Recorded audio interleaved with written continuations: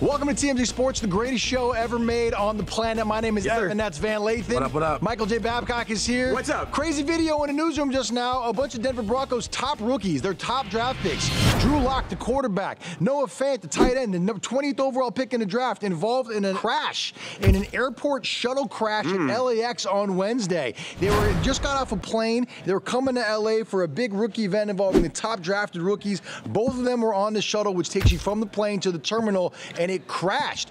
Drew Lock was actually standing up at the time, and if you've ever been on one of these shuttles, you know, standing room only kind of things, it can be bad. So there they were in the terminal at the airport, both of them, Drew Lock and Noah Fant, and we asked them, tell us what was going on. Are you guys okay? What happened at the airport? We actually got in a wreck. Did you? On the coming from the airplane. A car accident? No, literally in the shuttle. Me and Noah were in there. Oh, the shuttle, really? Yeah, the shuttle. The shuttle hit something? The shuttle hit something. It was wild. What'd you guys hit? I think it was like the thing that carries the bags. No kidding. You didn't get hurt. That's the most important thing. No one got hurt on it. It was All just right. really weird. Were you sitting or standing at the time? I was standing. Did we need? Noah was behind me, and we. Was it hard? The hit, yeah. Yeah, it was pretty hard. The whole front fender, He's tough. He's tough though. He's good. You know, we've taken worse hits before. Yeah, dude, a scary moment if you're John Elway, though, and your two top guys are, just going from the plane to the terminal, all of a sudden, bang, You you're think involved you in an finally accident. have a quarterback if you're John Elway, and then he gets in a car wreck on the airport runway. Drew Lock, 6'3", 228. He was the 42nd overall pick. Remember, he's playing behind Joe Flacco over there in Denver, and there are all these reports that there's a rift between the two of them Flacco because said it's not his job to help mentor him. He says, I'm not a mentor. I'm By the supposed to be way- here to be the starting quarterback. I'm not supposed to be here to mentor. Good for Joe Flacco in saying that. Yeah, It's so- not Joe Flacco's job to mentor some young kid Well, coming in. So Come wait on. a second. In Babcock, Mr. Team First Everything, it's not Joe Flacco's job to make the team No, better? it's Joe Flacco's job to go play football. He's not a mentor. Right, Okay, but it's not but his job to try to make a member. It's not his job. No, to try why to am make, I gonna help Hold on, somebody take my job? Wait, it's not his job to try to make one of his teammates better? No. Okay. Why am I going to help All right. someone take my job? I mean, you wanna listen, hear what your Drew job is, but you're all Mr. Team, you're Mr. Fans, Guys, care about the do you Mr. want to hear Team, what team, Drew team? Lock has to say about the Oh, supposed rift? we asked him. Oh, okay. Here's Drew Lock answering the question about the supposed rift between him and Joe Flacco. Joe Flacco said that he doesn't want to mentor.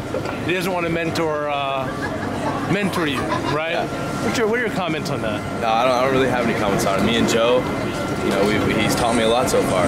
He's dealing with winning football games, and I'm dealing with trying to learn. So Got it. So he is mentoring you a little bit. I mean, you know, we're in the same quarterback room every single day, on the same field. Yeah, he's been great to me. Look at that. See, Joe Flacco he talks tough, but when it comes down to it, when in a quarterback room, he's nice to the kid. And I don't think Drew Lock has even met Joe Flacco. I think Joe Flacco Skyped into the quarterback. I think Joe Flacco meant everything that he said. Joe Flacco is 34 years old. He hasn't aged out. He's still elite, right? He's an elite quarterback in the NFL. He's not elite, but he's not too old to play. I know, but the reality he shouldn't have to help somebody else take his job. The reality is this.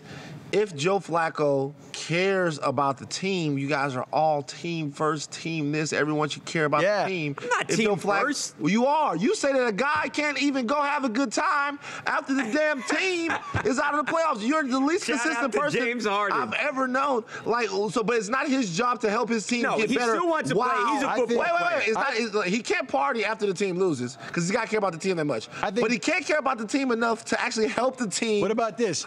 Joe Flacco sabotaged the shuttle at LAX. Probably was. Joe Flacco hit it. Bro, if you look up, it's probably Joe Flacco in a hat that was driving.